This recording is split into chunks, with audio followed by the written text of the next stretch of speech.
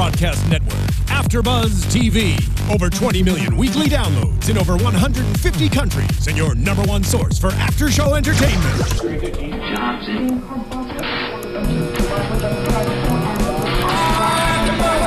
AFTERBUZZ TV, the destination for TV superfans. Producing after-shows for over 300 of your favorite TV shows. Interviewing celebrities and showrunners. And bringing you behind-the-scenes exclusives. All thanks to E! Entertainment's Maria Menounos, producer Kevin Undergaro, and internet leader Akamai.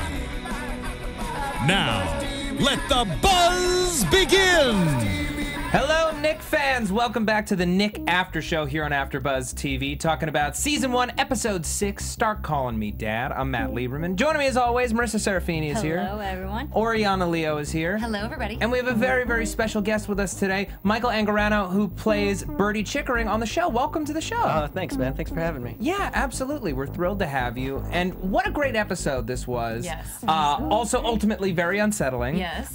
Some soaring highs and some very weird lows. And it's kind of interesting. We're a little more than halfway through the first season of the show, but in many respects, if you were to think about it in terms of chapters or books, this felt like the closing of the first book of the show. We have these 6 episodes that are chapters within it, but we close 2 very major storylines in that we finally are able to get a successful previa surgery, previa operation. We finally get to see our Chickering and Elkins date, and we finally get to catch Typhoid Mary. And then we get a couple of, very big twists in some of our major storylines that are going to spin us off into interesting new directions. Can't wait to break it all down. So I want to start. It's the middle of the night. Right. It's the middle of the night, and Bertie Chickering Sr., Bertram. Right. He does not appreciate being called Bertie. No, definitely not. No, it's far too cute. Yeah. You get this call, you get summoned down, and you find these 2 beautiful Asian prostitutes. Lovely ladies. Women, yeah. And female subjects. Yeah, and Thackery is just in this whole other cocaine plane of having been up for 2 straight days. So tell us about shooting this scene with Clive. Like, it's very interesting. You can tell in certain sequences like how much cocaine he's on. Like, he makes a very specific choice of how jittery to be, and in this one he's just kind of off. Yeah. Yeah. When we all first read it, this is kind of the apex. Yeah. Up until this point of his cocaine, frenzy. Yeah. Really, and it's the first time. I think Bertie especially, but us as an audience, we get to really see kind of what he's like, after hours, and what he does on his spare time. And it was one of those things watching Clive do it, in rehearsal. We were doing it a bunch of times, and then Steven was just like, more volume, and Clive was like, yep, a lot of volume. It was really fun watching him, because when you kind of envision this like mad scientist, what Clive is essentially, you imagine this kind of the surgeon who's like, pulling at these different things and has so many different things on his mind, and you really see kind of as a result what a genius he really is. Absolutely. Yeah, I like this particular scene because we know that he does all this cocaine, and he's always constantly studying to try to improve the Knick, but he was really excited and happy at this time, and this is where, like, it shows how much he truly does love medicine and how much he wants to improve upon this particular operation and all the operations to come. I really love this turn of a character for him and having a breakthrough moment. Yeah. Yeah, you see where, his obsession with the Previa, where he kind of really differs from somebody like Christensen or Gallinger or even Algernon, where it's an unhealthy obsession. Yeah. And like I said, it's kind of his apex. Like, it doesn't really, as up until this point, you really haven't seen him beat something, and be triumphant over something. So this is a huge victory. It's a huge victory. What I find interesting about this episode is that we don't see him crash at all. Like, he's on a high the whole episode, Dr. Thackery. We don't see him come down. We don't see him mess up. We don't see him. He's just on a good one the entire episode, and I'm curious how this is going to play out. Yeah. Because you can't maintain that forever. You can't Even maintain if it's that done speed. Right, if you're done with doing drugs. I mean, eventually your body's going to Right. have to sleep, Right. shut down. Oh yeah. And when does that happen? Yeah. But it's such a delight to have an episode where we do win for once. Yeah. You know, I feel like we have had. Have we had a single successful surgery so far during the season? I think we had The aortic aneurysm. Yeah. The Other pin, than Algernon's. the pin But that didn't was- lose a leg. right. Okay, so we had a couple. They didn't get shot by. Yeah. But it was still a major victory. And what I love about what you're bringing to the scene and really just this character in general is he's got a genuine joy to him. He's so excited to be a part of what Dr. Thackery's doing. Yeah. And I wonder if that kind of comes from, you know, your own just excitement to be a part of this project. It just feels so very, very natural. Yeah, I mean, it was definitely, I think, you know, across the board, everybody was extremely excited to be a part of this from day one. It's kind of just like an actor's wet dream, really, and to work with Steven, too, and the writers. Everybody's pretty much bringing their A game. But Bertie is, you know, I think, needless to say, he's the youngest of the surgical staff, and he's the youngest of the hospital. And that's where he and Lucy really bond too, because they're the two, you know, the youngest ones, and they have seen, you know, less and haven't experienced as much. They're not as jaded. But I think what Bertie brings is genuine curiosity, and I think he's extremely excited. I think you see, you know, in this episode, a little bit more of the man his father is and how he was raised. And his father is very conventional, very traditional, and looks at the Knick like an asylum. Yeah. And for Bertie, this is, even though it may be an asylum, this is progression. Yeah. This is the forefront of technology right now, medical technology anyway. I think it says a lot about Bertie's character that he came from this family and he came from this man, and yet he still has so much enthusiasm and zest for life, for the Knick, the curiosity. He's not afraid, and it kind of seems like the household he came from. That's what I would have expected.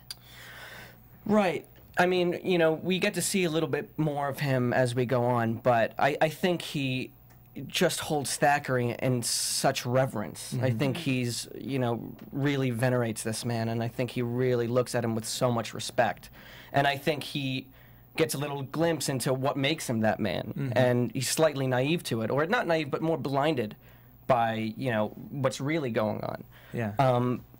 But I think it's really more just, you know, he's very aware of the things Thackery is doing and the things Algernon is doing, and I think that's what he, you know, aspires to be, really. Yeah, I think there's two very interesting things that come off of what you just said, and the first plays out in the long-awaited date between Chickering and Elkins, where you're both talking about how amazing Dr. Thackery is, and we have this added subtext of what she knows about him and her kind of like developing fascination with him. Right. And that you both, again, you know, are a bit more naive about life and about working in a hospital for a long period of time and having to deal with the crushing failure over and over and over again. But seeing what this guy is capable of is so intoxicating is the word that you used. And then also by episode's end, after we've invented this new procedure and had it be successful and have your name on it and have him you know, like pass you a drink and basically hug you, you know, he's kind of supplanted your father. He is the new father. That's kind of like the moment that I got of just sort of like, there is a man at home who doesn't believe in what I believe in, who is backwards, who isn't, you know, who I want to become. And then there's this other guy who supports everything that I believe and, you know, isn't afraid to call me Bertie, isn't afraid to show some affection, isn't afraid to be more of a human than my father. Right. I mean, for me, it was really interesting reading it for the first time because it's a lot of it's very similar to the problems that you have as a 20-something-year-old. You know, you could make a contemporary, like, you know, indie drama about Bertie's life if he was a new, you know what I mean? Exactly. He's having the same issues that we all have when we're in our 20s, which we're having, we're seeing our parents as people, as not these heroes that we grew up with. And Thackery is kind of taking the mantle of, Bertie's new hero in a way.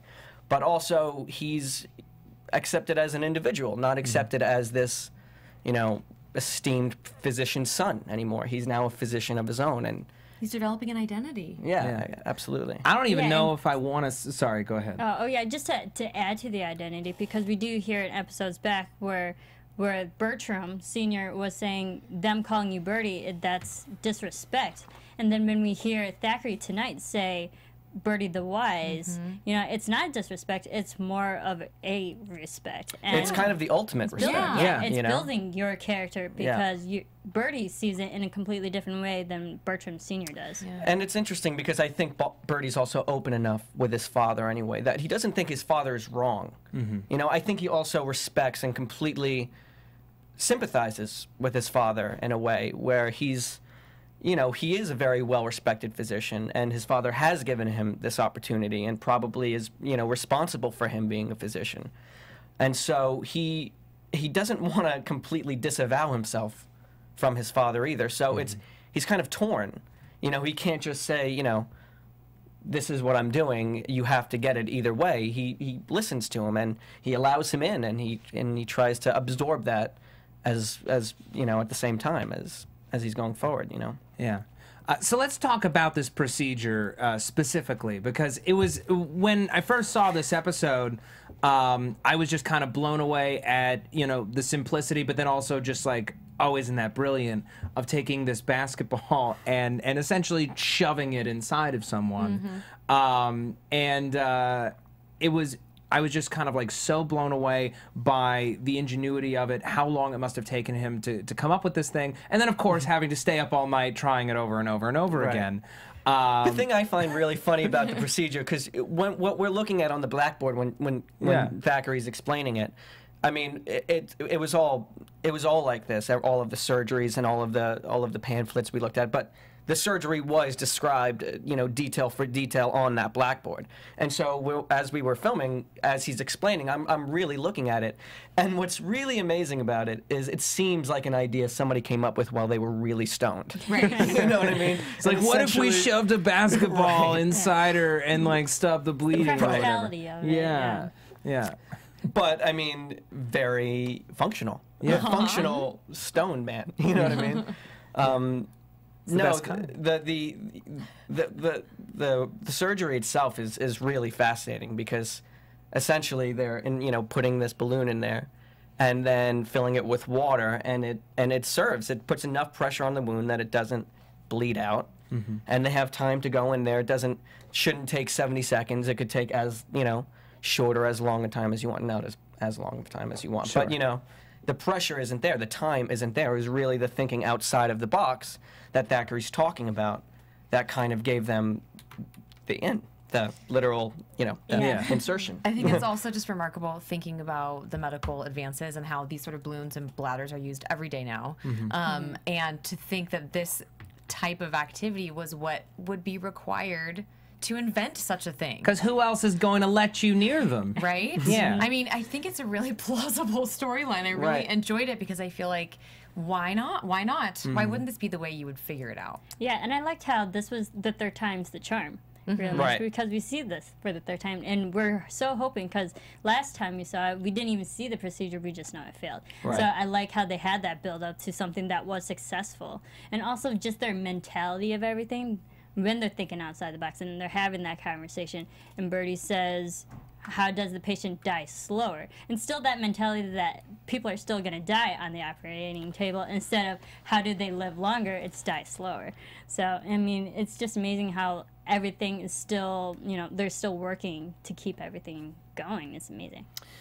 Yeah, I mean, it's really fascinating. And, as just shown, as an actor who just read the 10 scripts, you kind of, we got to understand a lot of these types of surgeries, placenta obviously being one of the more, important ones throughout the season. But these surgeries were really, fascinating in in just, first of all, how many people they had to go through to get it right. Yeah. And that's the step that Christensen takes, that you know, that Thackery, you know, is kind of lucky enough to not have to go through, because Christensen, you know, the first episode, over and over again. Yeah. dozens upon dozens the same way, and you know, imagine how frustrating that would be. And then something as simple as you know, thinking, you know, it's not how fast you how do it. fast it is. Yeah.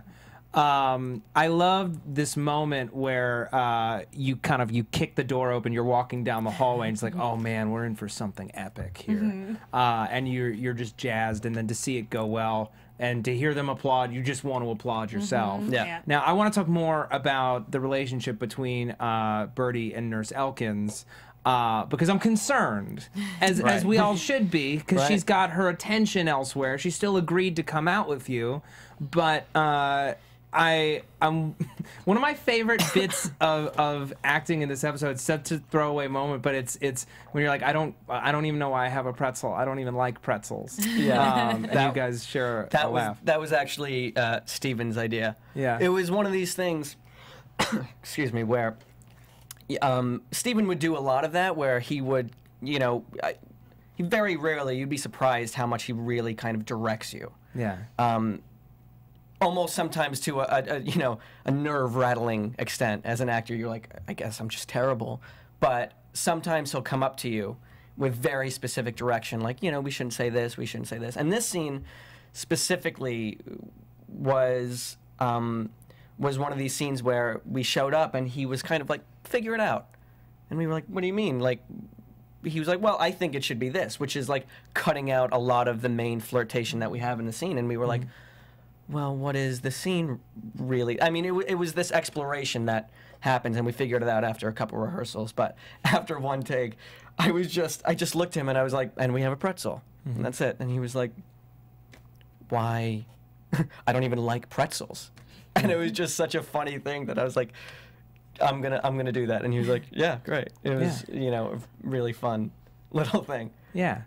Well, I think it's nice because, you know, you don't really see it as much throughout the show, especially, but it's the first time you really see Lucy smile and laugh. And you know, I always said from the start that, you know, you're going to kind of want Lucy and Thackery to gravitate toward each other, because as the show goes on, that's where, you know, you're getting all of these looks and these strange, very intimate moments. There's heat there. Yeah, exactly. There's mutual fascination, we said last week. Exactly. And I always said, I was like, you know, Bertie, as sweet and you know, and kind of naive as he seems, he has to be presented to her as a good option. And I think this scene is really nice because you also see that with them. It may be on a different kind of level, but you see them genuinely interested in each other and having a nice time with each other. And I think that's really important for both of them. Absolutely. This could be a nice life. Yeah. This could be a very good life. Yeah, and it might as well be, you know, and it might make sense. I think, you know, Bertie's a little, I don't think he's, you know, suspecting as much as actually is what might be potentially going on. But I think, you know, they look at each other with kind of real fondness. And like I said, they're the two youngest people in the hospital, really. So they're going to connect over that. But I think there's something more there as well. I think he really kind of looks at her like somebody who he really is starting to care for in a way. Yeah, I think it would be great for those two to be together too, because you said they are the youngest, they are the most fresh, they could really grow together and they could really work in that professional relationship as well, and also with the platonic friendship side. So I mean, it could be you a really immediately good... go to the platonic friendship. As a girl, you immediately I friend-zoned Bertie last week. No. Yeah. What I like about the two of them together is that there's still room for her in his life. Like, whatever fascination Thackery has with Nurse Elkins, medicine is the only love that he has time for. It's medicine and drugs. But Lucy, we learned last week, she likes to be scared. She likes the titillation. She likes the things that Dr. Thackery has to offer. I know. But And she might be a little bored with Bertie, even if he's Right. the best option. It's going to say a lot about her character Yes, in general, the direction in which she goes, because I think you have two very different men and two very good options. One, you know, both equally as realistic at this point, it seems like, but you know, you're going to really get a sense of who she is and who everybody is in this little menage a trois.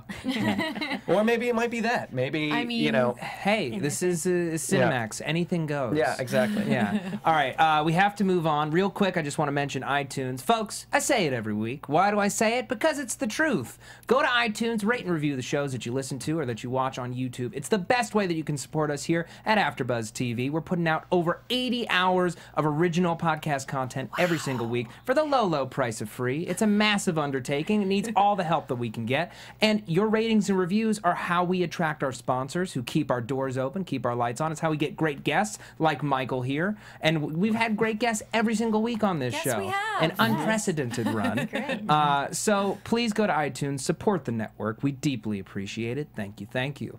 All right, so I want to talk about Mr. Barrow, who last week got the $3,000 necessary to buy a brand new X-ray machine. But of course, that's not what he's going to do. He is going to skimp and cut corners anywhere that he can so he can pocket more cash.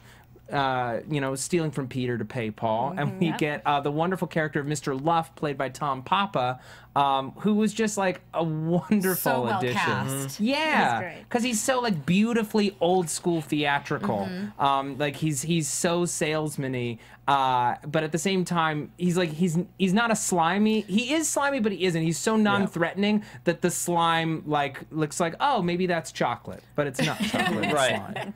Yeah. Those scenes are so fun. I love when he goes, "This will take An hour. an hour," and he's just standing there with the frame to his face, Yeah. completely oblivious. Yeah, and nobody had any thought to, you know, what radiation could do to them. He was talking about how his kids were taking X-rays, leaving it on all day long.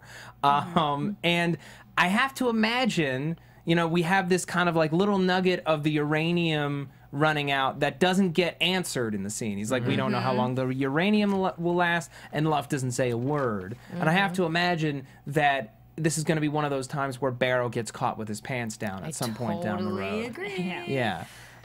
With a piece of equipment that expensive and that delicate, there's no way that you can cut corners and be ignored. Especially given the direct mandate, go buy a new X-ray machine. I mean, like that just means there's really no room for error, and I think it's kind of setting us up for a softball. Right. But go ahead. And also just the abuse of the machine, because everyone's so excited. It's such a newfangled technology that can really advance medicine, but the fact that everyone just wants to try it, you know, it's like a new toy that everyone has to play with. Just the abuse of it.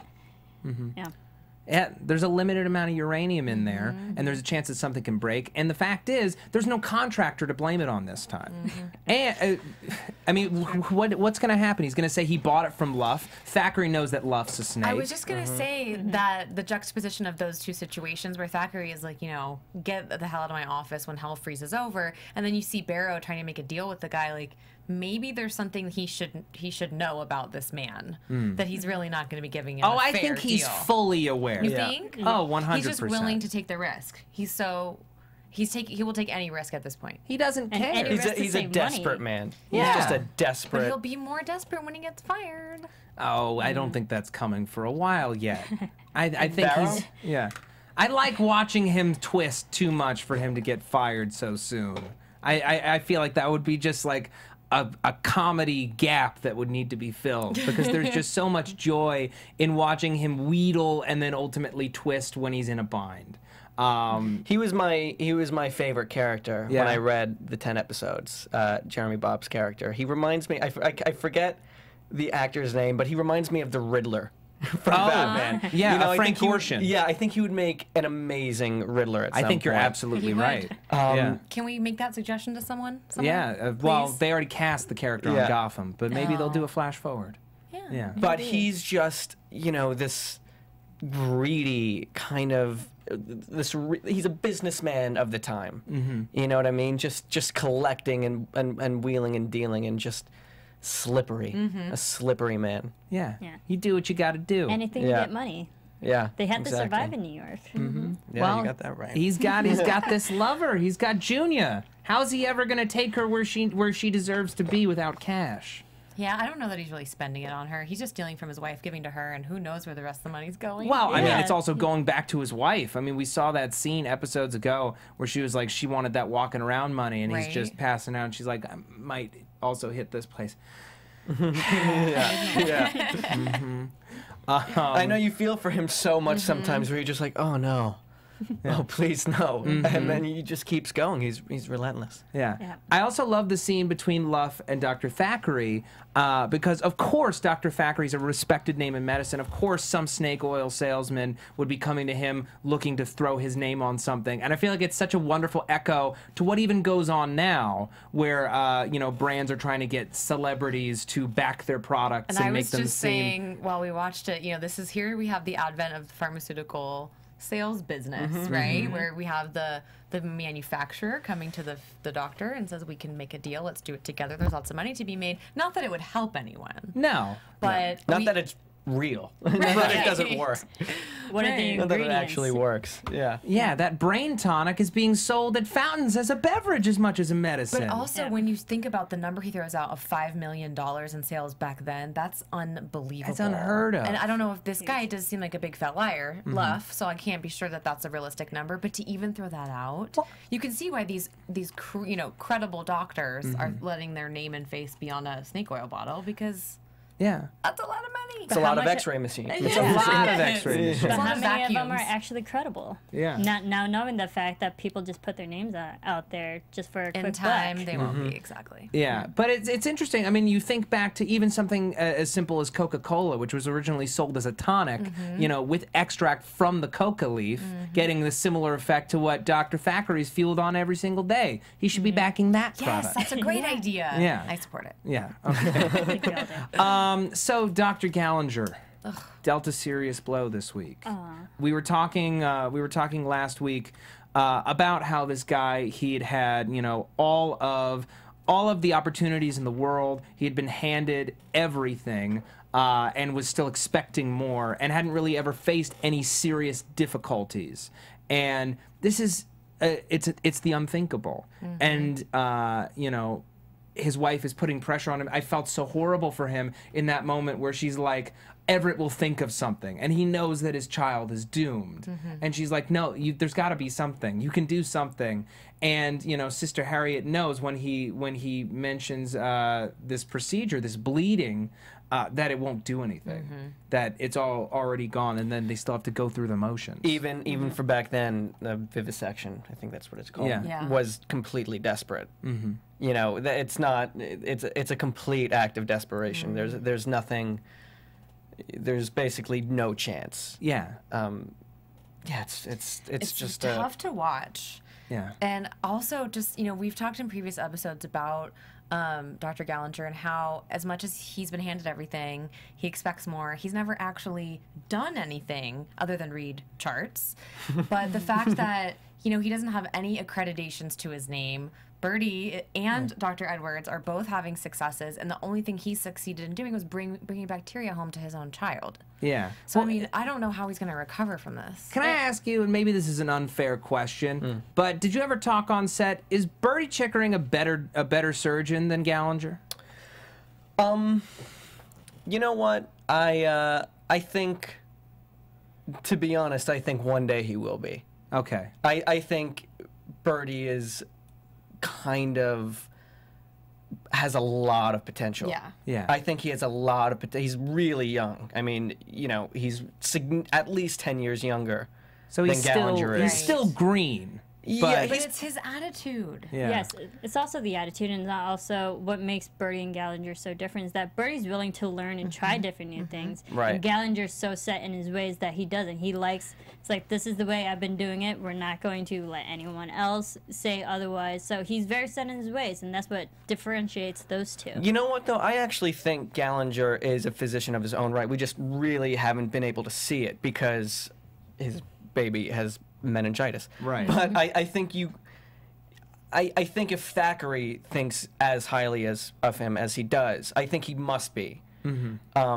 It's just, the kind of attitude that he's taken on since Algernon has come in has really affected his work, I think you could say. Yeah. And kind of has blinded him in a way that it definitely hasn't Bertie or Algernon. You know, they both keep striving, as does Thackery, but Gallinger seems to have been really professionally affected by Absolutely. everything that's going on. Yeah. So unfortunately, they lose their baby, and there's that awful scene where they take a photo, and you see just how stricken he is. And Eleanor, his wife, is just she's completely somewhere else. She won't even touch the dead child. She complete cannot- denial. Well, yeah. she's Yeah, looking- when he just tries to give Yes. it to her, it's so heartbreaking. But she's like looking at it almost as if it doesn't exist. Right. Almost as if there's nothing in his hands. She's so shell shocked. And then of course in this next scene in the wake, she refuses to believe that she's died. She's 100% in denial about it. Yeah. And Sister Harriet has this suggestion, desperate though it may be, but it would, you know, her mission is to help babies have better lives and to make sure that there aren't babies being born into homes that can't support them. So she's like, there is this orphan girl. You know, sometimes it helps a woman just to have a baby in her hands. Maybe it'll help her.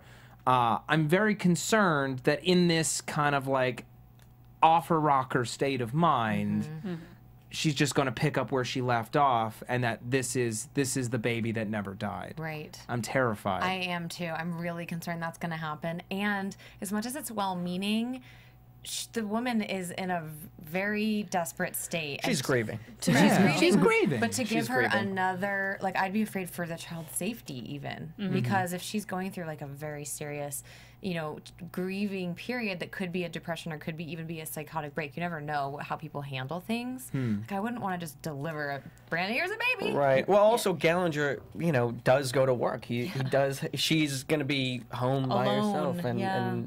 and dealing with it on her own. Yeah. It's a very, very iffy situation. Yeah. And also, even if that does happen, let's hope it doesn't. But who's to say that Gallinger's even on board with this and allowing another baby into that family? Well, the impression that I got was that he was open to the idea, even if just for as his wife. a desperate measure to help his wife cope with Right. this thing. He does feel guilty too. Absolutely. bringing the I think he meningitis can't into the help house. it. Yeah.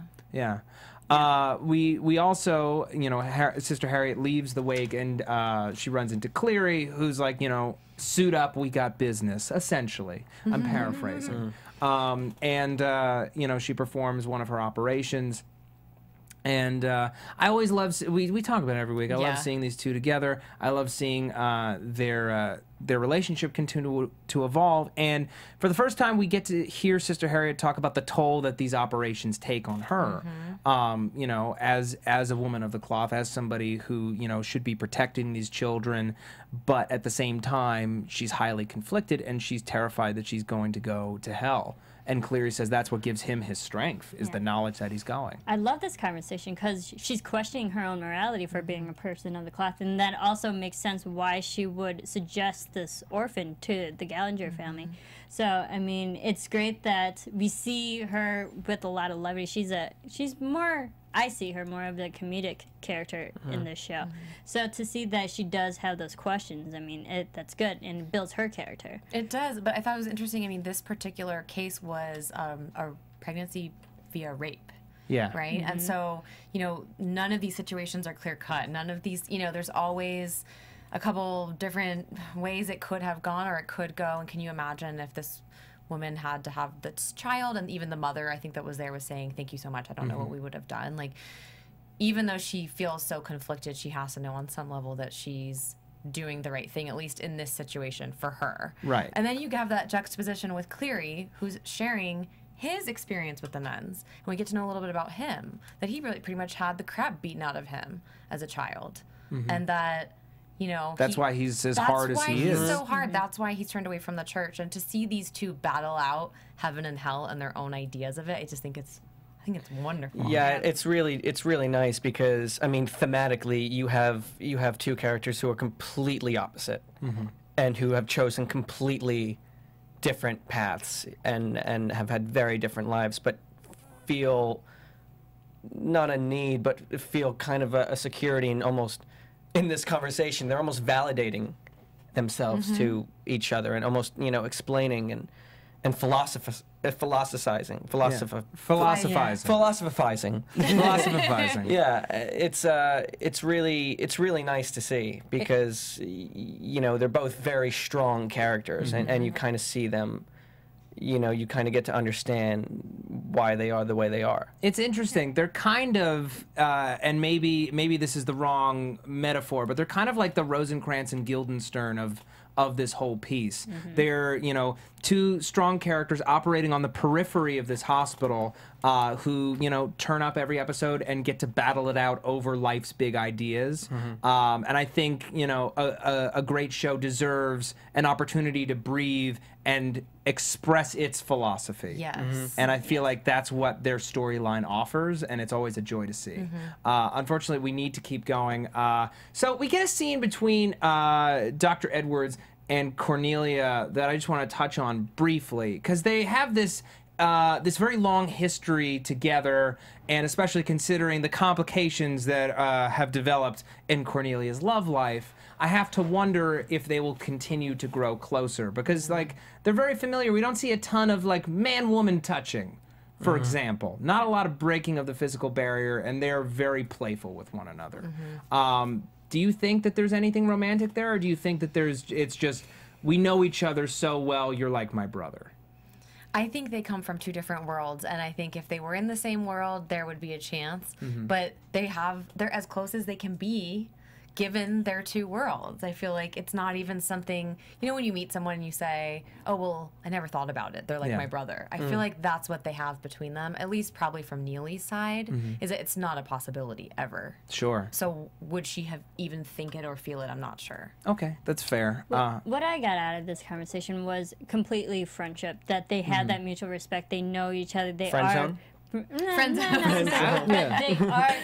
They have that respect for each other, and they know each other so well that anything can happen, and they always are going to be there for each other's back. And also, it shows just Edward's character, who he was, who he always has been as a person. He's always been the person to challenge himself and be better than everyone else. Even in that little conversation about the challenge of standing on one foot in the rain, it shows that Edwards was the one who always went out to prove himself, and he's that kind of person. Yes, and we get to see him finally face Dr. Thackery towards the end of this episode. And like, I remember the first time I watched this episode, I was so excited that Thackery changed his mind. He comes down, and it's just the worst version of this scene that we could have imagined. He's throwing everybody out. He's talking about how he's fired. There's no way you're going to be saved until he sees the science, until he sees the advancement, the potential.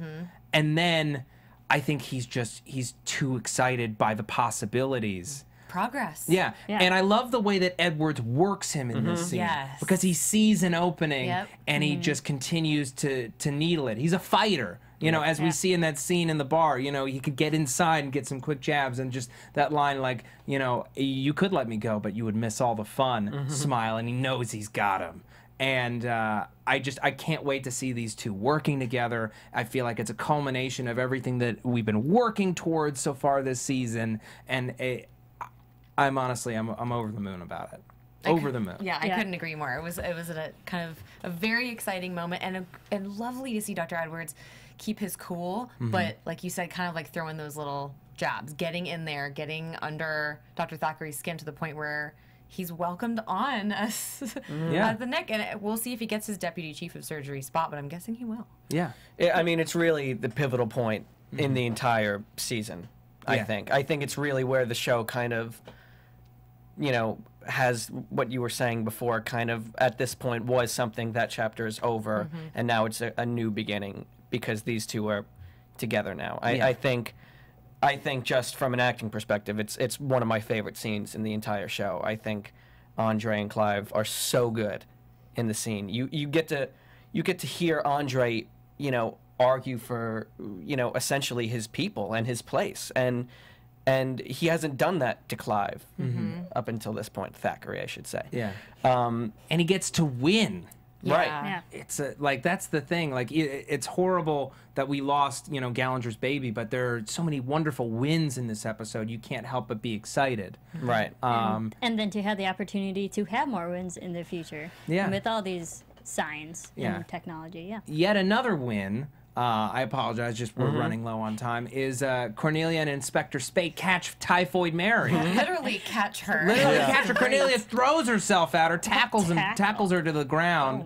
And I was just thinking that seems unsanitary. All that body-to-body contact maybe. with this woman. There's a lot of layers going on. You're right. Yeah. There's You a know lot what I of- mean? lot of There- clothes. A lot of clothes going on. But I loved how Cornelia was the one to just throw herself at her to catch Yeah, her. yeah. After saying, you'll never catch me. But Oh, this just, wow. I feel like, illustrates this is the kind of woman Cornelia is. She gets her hands dirty. She throws herself in there. And then we see later, you know, about her impending kind of winding boy. down of her tenure and just the look on her face. Yeah. And you're just thinking, how is this woman going to survive, honestly? Because her spirit will be broken if she doesn't have the opportunity to do this or do something.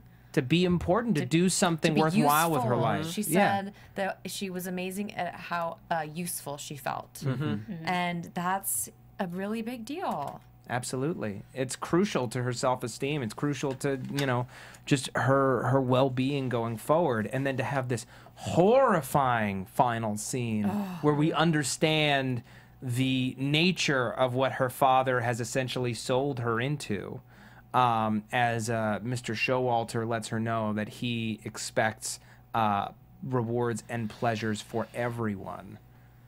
Terrifying. Terrifying. Skin crawling. I can't even, it's hard for me. I know what that could mean, but I'm trying to put it in the context of this, you know, practically royal family. You know, their old money, the way that they live. You know, I'm trying to understand how on earth is this really what he's talking about? I feel like he's one of those guys who considers his children his property. Possession, He made them, and like the way he talks about, you know, I've always wanted a daughter. For what? For Why? Yeah. sex. Yeah. It like seriously creeped me out, and I could not be more terrified for her. And it's all in that moment where he says open or closed, and she says closed. Like, why on earth would it be open? Like please leave. You have not only have you invaded my space, you have shattered everything that I thought I knew about my life right now. It was. It's interesting hearing the writers talk about it because I think that scene was something different originally. page? Not on the page. I think when they first wrote it, it was intended to be what everybody's thinking that's going to happen. That thankfully, thank God, doesn't happen. Oh, good. But you know, I think one of the strongest. It's one of the strongest endings because you're left with this, like I said before, this like really truly unsettled feeling where you're not exactly sure what just happened. Because he says everything, but he says it really creepily. Yes. You know, he's not saying anything too over the line, but it's so inappropriate that he just walked into her room while she's undressing. You know, that's Predator. Oh yeah, Yeah. Yes. Absolutely. It's a bold move. It is. Unfortunately, we are out of time. Michael, it was such a pleasure having you on pleasure the to be here, show. man. Yeah. Is there anything else coming down the way that people should look forward to or that they can catch you in? I just did this movie Stanford Prison Experiment. Okay. Which Oh, sometime wow. next About year. the Stanford Yeah, prison. yeah. Very cool. I literally just finished that though, so that won't be for a while. Okay. And you're not on social media. We know how he so, feels about Twitter. Yeah. You know, I respect it. I respect From those afar. involved with it. Yeah. Yeah. You choose not to opt in.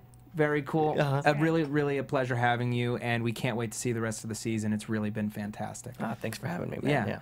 Marisa Serafini, where can the people find you? Everyone can follow me on Twitter and on Instagram at Serafini TV. Okay, and Oriana Leo. I'm really sad we're not doing predictions because I have about 10. Oh, wow. Yeah. Hopefully next time we'll get a chance. You Yeah. can find me on Twitter at Miss Oriana Leo or on YouTube, youtube.com/The Oriana Leo. Please subscribe. I have a new season of Running Errands in Hollywood coming up soon. Okay, and you can find me on Twitter at Matt Lieberman. That's MattLieberman. You can also find all my videos for SourceFed and SourceFed Nerd on YouTube. You can find me here doing a whole bunch of stuff. I got finales coming up. Under the Dome finale tomorrow. Finale of Ray Donovan on Sunday. A couple weeks left of The Strain. Got Agents of S.H.I.E.L.D., Sleepy Hollow starting up tomorrow, and Sons of Anarchy. Thank you all so much. We will see you next week. Good night. From executive producers Maria Menounos, Kevin Undergaro, Phil Svitek, and the entire AfterBuzz TV staff, we would like to thank you for listening to the AfterBuzz TV network. To watch or listen to other after shows and post comments or questions, be sure to visit AfterBuzzTV.com. I'm Sir Richard Wentworth, and this has been a presentation of AfterBuzz TV. Buzz you later. The views expressed herein are those of the hosts only and do not necessarily reflect the views of AfterBuzz TV or its owners or principals.